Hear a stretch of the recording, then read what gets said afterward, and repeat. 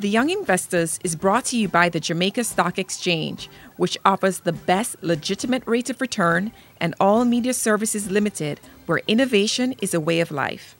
As our young investors continue at record-breaking pace, Sherry Perrier is grimly clinging on to the lead in the fourth quarter, with only a week to go to the official closure of the 2012 competition.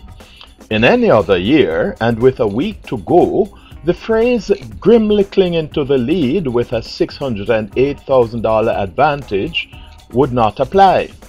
However, as we have seen over these past 11 months, this year's young investors are extraordinary.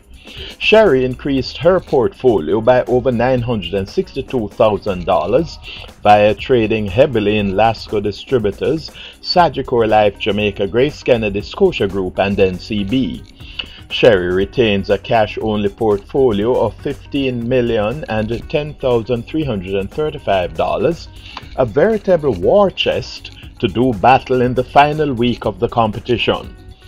Trevon Morris, the runaway winner of the first 3 quarters of the competition, remains in second position even after increasing his portfolio by over $517,000.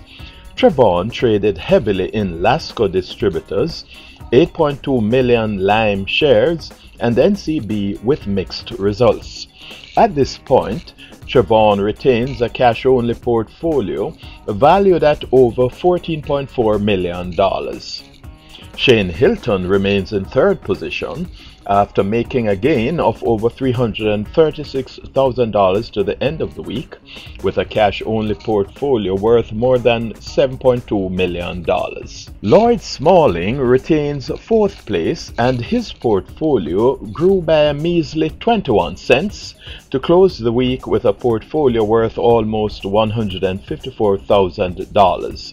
He retains 2,100 Panjam shares, and it's safe to say he will close the competition in fourth place. Our young investors have done remarkably well.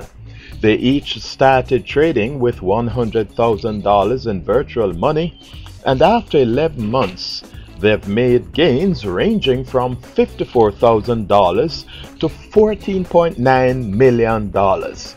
An amazing display of investing. The Young Investors was brought to you by the Jamaica Stock Exchange, which offers the best legitimate rate of return to investors who understand risk and reward, and All Media Services Limited, where innovation is a way of life.